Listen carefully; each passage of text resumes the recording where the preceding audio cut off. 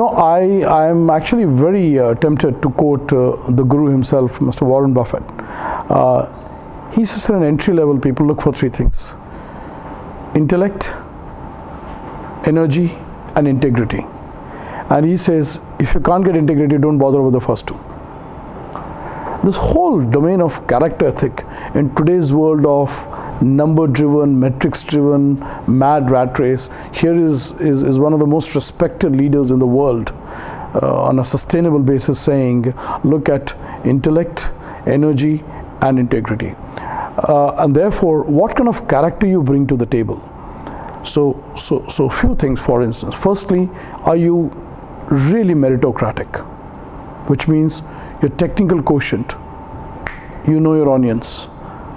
People know that you know your stuff inside out. No substitute for good old-fashioned competence. Number one.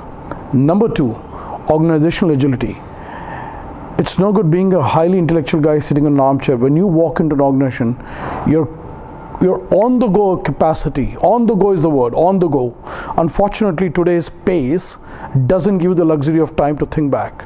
So are you the swift on-the-go guy who can quickly smell the change, quickly adapt to the situation, and get very pragmatic and practical to deliver results? So I think that's very, very important, because a lot of business school candidates come out saying, I'm technically good, so I'm God's gift to mankind, but organization realities are far, far away from just the bookish knowledge.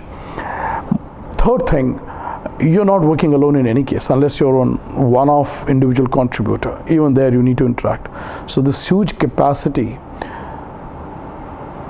to work with others. And when I say that, what I mean is not with somebody who you like. You're thrown in a project sometimes with a person who does not like you don't like.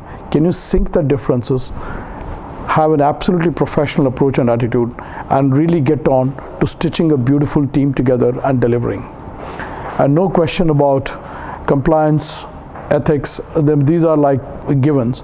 But if I were to make a differentiator today, when I see a candidate, when I interview, do I see that spark in the person, that he's really up and about? Do I see that energy? Do I see that passion? Passion is number one, and passion has to be manifest through systemic applications and behavioral manifestations.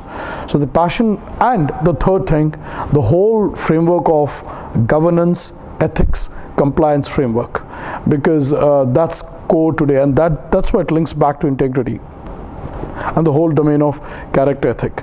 So to me, the students need to quickly adapt to the realities, become very result oriented. I think it's very important to be result oriented, outcome based.